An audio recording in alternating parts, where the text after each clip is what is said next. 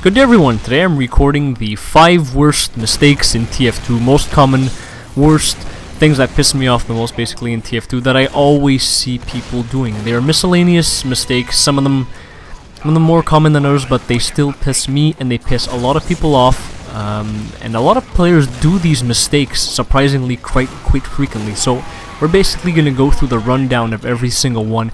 And I'll tell you how to fix those mistakes and stop doing them to start being a better player. This is basically, a guide. And most of the gameplay here is me as Soldier playing on the on our TF2 server an event that I hosted this afternoon. So hope you guys enjoyed the gameplay, and we're gonna go ahead and start with the tips from the least worst to the worst. So number 5 to number 1. So we're gonna go ahead and start with number 5 right now. Not knowing the limits of your class.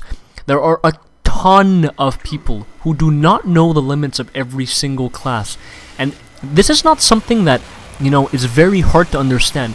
Limits of every single class are very easily picked up, like only after playing 1 or 2 classes at a time. I have seen countless amount of players play, let's say, heavy and think they're this indestructible tank, or play scout and think they're this fast-moving, hit-scanning, retarded guy, or playing spy thinking they're so invisible and no one can see them, or playing sniper thinking they're some survival expert pulling off headshots at 1,000 yards. No, and no. You are not most likely what you think. You have to learn the limits of every single class. For instance, heavy is not the super tank that you think. A soldier can easily take him down with 4 rockets. Just things like that that you have to know of.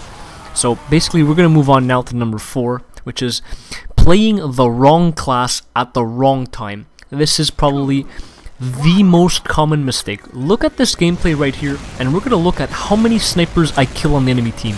They are on offense. Let me remind you, they are on offense, and they can't seem to push out of spawn. First of all, they have no Ubers.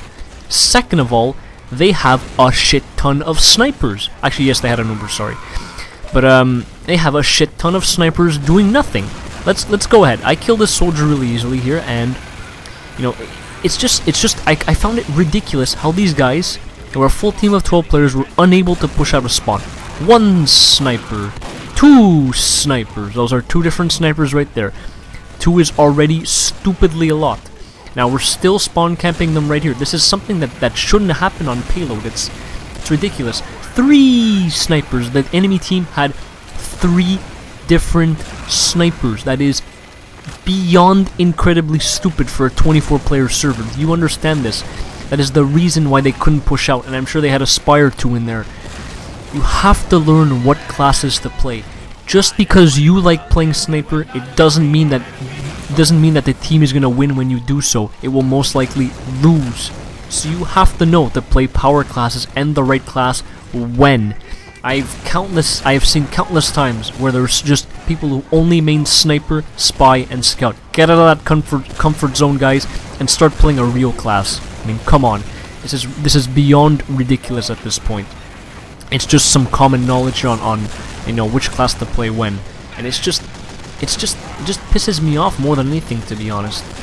And here I get killed in on it. Anyways, moving on to the next tip now. Thinking a new unlock is better than anything default. And I'm just going to give a side note here. The following clip is bad on purpose. For this clip, I used the direct hit for Soldier.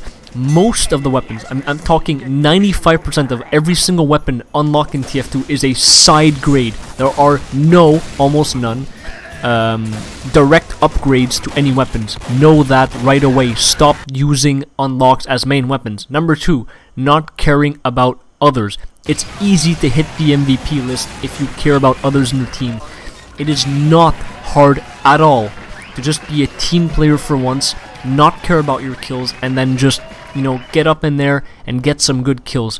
I want you to play medic on my team. No team needs 6 snipers. The worst. Caring about your fucking kill-death ratio in TF2.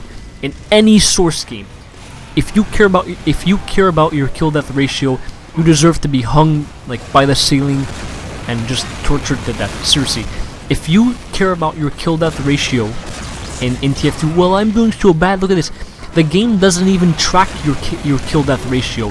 The game doesn't publicly display your kill-death ratio. It only displays your points on the leaderboard. No one can see on the leaderboard how many kills you have. No one can see on the leaderboard how many deaths you have. That's just up to you. You gain points by simple things. Let's say pushing up the cart, defending an objective, extinguishing teammates, healing teammates, destroying sentry guns. All those things don't involve me directly killing players, but they still get me a ton of points. Capping objectives yields a ton of points, guys. Why can't none of you get this? Please don't care about your kill death ratio in this game. It doesn't matter at all.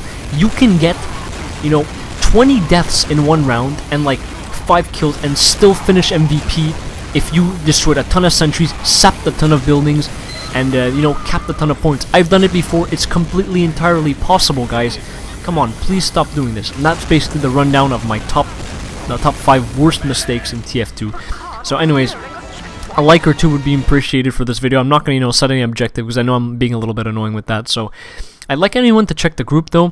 I'm looking for people to join a Highlander tournament. Everyone gets a nice medal for joining. It's it's an official TF2 Highlander medal, and I want to get a nice team together. So check the group for the announcement about that. And thank you everyone for watching, guys, and I'll see you next time.